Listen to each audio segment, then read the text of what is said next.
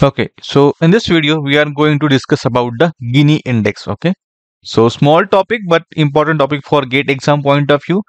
You can expect one conceptual question based on this particular Gini index or one short numerical question based on this particular topic. Okay, so we are going to discuss both the things. So first, what is Gini index? So Gini index is a measure of impurity or purity used while creating a decision tree in the CART algorithm. So what is CART algorithm here? Classification and regression tree. In the case of ID3 algorithm, we measure the impurity based on information gain. Okay, information gain. We measure the impurity or purity of a data set based on information gain. But in the case of CART algorithm, we measure impurity or purity based on Gini index. Okay. So remember this point. So Gini index mostly deals with the CART algorithm. Okay. So how we decide? So first we find out the Gini index for all the attribute, and the attribute with the low Gini index should be preferred as compared to high Gini index, right? So what we have discussed in ID3 method, the attribute with high information gain is preferred, or it is taken as a root node than the low information gain, okay, other than the attribute having the low information gain. So please remember one important point: for an attribute the information gain should be high, and in the case of Gini index it should be low, right? So low Gini index in the case of CART algorithm, but high information gain in the case of ID3 method. Okay, so please remember this point. It only creates the binary splits. Very important point. It only creates the binary split, and the CART algorithm uses the Gini index to create a binary splits. Okay, so simple 3 points are there. Please remember these 3 important points. Okay, they can ask you question based on these simple points. Okay, for 1 marks. Now, how to calculate this Gini index, right?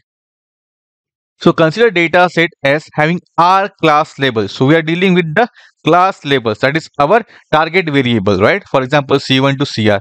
Let Pi with the proportion of examples having the class label Ci. Okay. The Gini index of data set S is given by this particular formula. So Gini index Gini index S is equals to 1 minus summation of I varies from 1 to R Pi square. So R is basically a number of class labels, right? And Pi is the proportion of examples having that particular class, or we can say probability of a that particular class, right?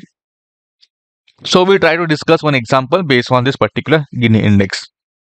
Okay, so consider this particular data set. So we have features: gives birth, aquatic animal, aerial animal, has legs, yes or no, right? So here you can see, but our class labels are what?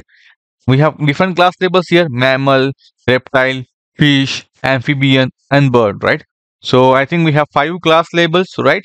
So how to find out the Gini index for class label, right? So Gini index for this class labels, right? How to find out the value of Gini index for this class label? So if you observe, our formula is 1 minus summation of I varies from 1 to R I square. So Pi is the probability of that particular class in the entire data set. So for example, probability of having the mammal, right? So number of instances of mammals divided by total number of instances. So how many total number of instances we have? 1, 2, 3, 4, 5, 6, 7, 8, 9, 10. That is 10, right? How many mammals?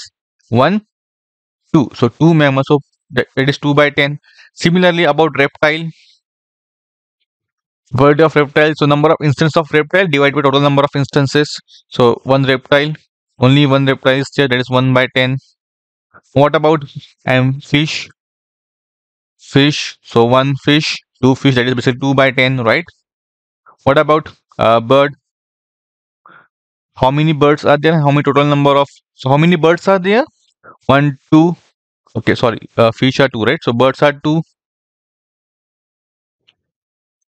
Divided by 10. How many amphibians are there? Total number of amphibians instance divided by total number of instances, right? So 1, 2, 3. That is basically a 3. That is 3 by 10.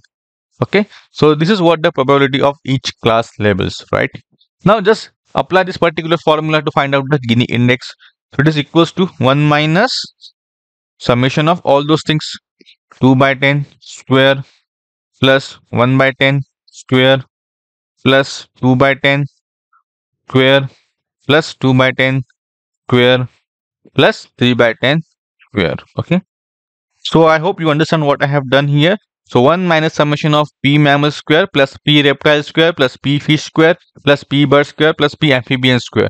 So a pi square means for each class label, right? So if you just calculate this, the answer will be 0.78. So Gini index for this particular class label is 0.78. Okay. So simple example, nothing in it. Just you have to apply the formula. You need to understand how to calculate the probability, right? So simple example, they can ask you for 2 marks. Okay.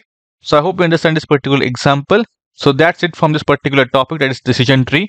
So we have discussed about the so in the first lecture we have discussed about the conceptual part or theoretical part of decision tree. Then in the second lecture we have discussed one example using ID3 method, right? So we have discussed one example.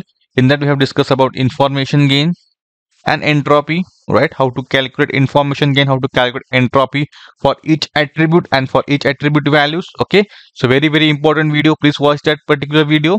And now in this video we have discussed about the Gini index. Okay, so you can definitely expect one numerical question based on this, because this is a topic where you can ask numerical questions and that will be easy to solve. Okay, so that's it from this particular lecture. Thank you.